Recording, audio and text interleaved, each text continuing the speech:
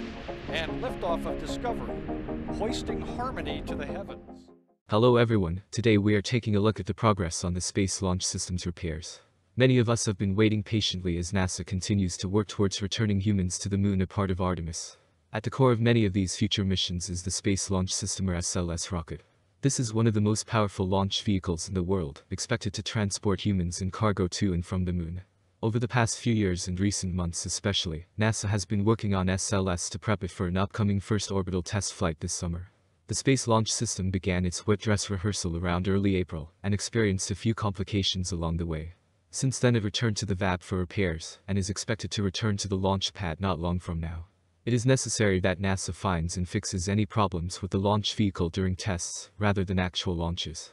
This being said, the long delays added to the wet dress rehearsal are pushing back the date of the first orbital test flight. Here I will go more in depth into the state of SLS repairs and when we should expect the rocket to return to the pad to finish the wet dress rehearsal. The past few weeks have been very busy for the Space Launch System. What was originally intended to be a 2-day test has turned into an over month-long event. However, it's important that NASA works out any issues now rather than on launch day. Specifically, after being returned to the VAB just a few weeks ago, NASA worked to fix the multiple problems that arose during the wet dress rehearsal.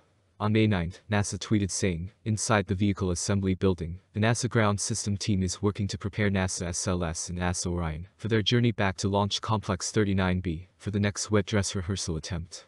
Not only this, but a few days ago they provided another update mentioning, "The NASA ground system is progressing well inside the vehicle assembly building on Artemis 1. As we look to go back to the pad with NASA SLS and NASA Orion, remember these are minor issues, and the team has done remarkable with this new complex system." It's clear the agency is working to make progress and trying to ensure that after returning SLS to the pad for the second time, everything goes according to plan. In addition to these tweets, the agency gave a more in-depth update on the progress. Since returning to the Vehicle Assembly Building, VAB, ground systems teams have worked to prepare the Artemis 1 Space Launch System rocket and Orion spacecraft to roll back to Launch Pad 39B in late May to complete the wet dress rehearsal test in the early to mid-June timeframe. Inside the VAB at NASA's Kennedy Space Center, engineers replaced a faulty helium check valve on the interim cryogenic propulsion stage that was identified after the second wet dress rehearsal attempt. Engineers inspected the valve and found a small piece of rubber that prevented the valve from sealing correctly. From here teams worked to look at possible sources of the debris, but did not see any issues with the valve itself, and plan to test the newly installed valve later to confirm it is operating as expected. Engineers also performed tests to address a hydrogen leak on one of two tail service mast umbilicals between the mobile launcher and the rocket. These umbilicals provide liquid oxygen and liquid hydrogen propellants, as well as electrical connections from the mobile launcher to the rocket's core stage during the launch countdown.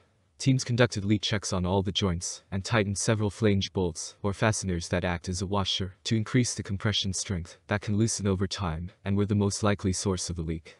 Teams retightened the flange bolts on the liquid hydrogen, liquid oxygen, and core stage intertank umbilicals.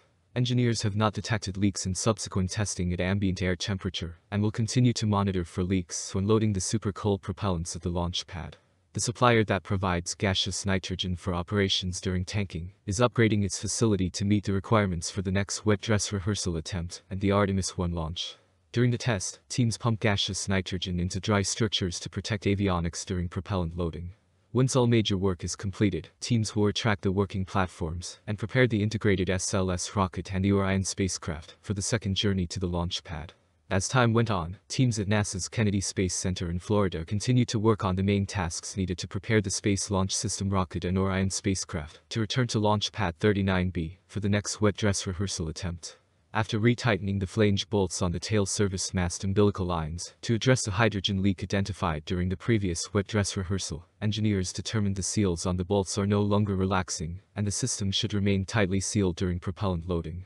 As a precaution, teams also moved the location of a heavy cantilevered filter on the tail service mast umbilical, which filters out any contaminants in the gaseous helium that travels through the drain assist purge line. Engineers did not identify any leaks at its previous location, but relocating the filter will ensure it does not contribute to future leaks. Engineers conducted additional leak checks and have not detected any leaks at ambient air temperature.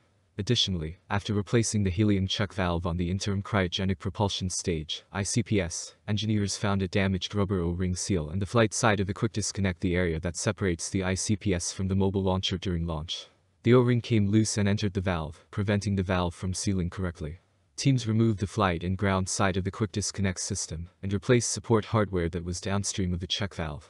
Work is underway to determine the root cause to prevent any recurrences.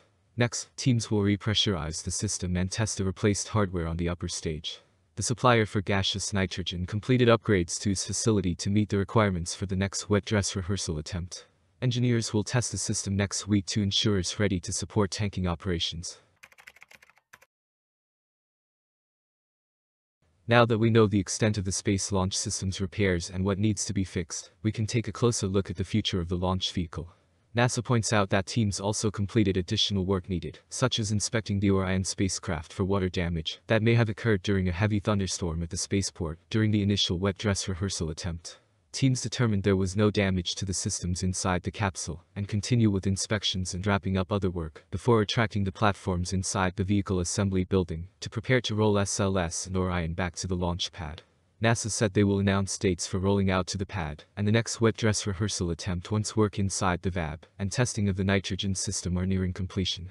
Based on additional information from the agency and the current progress of the repairs, we can expect SLS to return to the launch pad in late May to earlier mid-June. Unfortunately, it seems that a decent amount of work is still needed, which will push back dates for future tests. This includes the long-awaited Artemis 1 launch. Artemis 1 will be the first integrated test of NASA's deep space exploration systems. The Orion spacecraft, Space Launch System rocket and the ground systems at Kennedy Space Center in Cape Canaveral, Florida. The first in a series of increasingly complex missions, Artemis 1 will be an uncrewed flight test that will provide a foundation for human deep space exploration and demonstrate our commitment and capability to extend human existence to the moon and beyond. During this flight, the spacecraft will launch on the most powerful rocket in the world and fly farther than any spacecraft built for humans has ever flown. However, it needs to be fully repaired before this mission eventually happens. For the first time in nearly half a century, we are getting very close to returning humans to the moon. One of the most important factors is SLS, or the Space Launch System. This rocket is one of the most powerful in the world and is intended to transport humans and cargo to and from the moon. Over the past few weeks, it has been in the VAB working on repairs after a few issues were found during the wet dress rehearsal. NASA will need to fix any issues soon in order to launch the rocket for the first time later this summer, a part of Artemis 1. We will have to wait and see how it progresses and the impact it has on the space industry. Thank you very much for watching.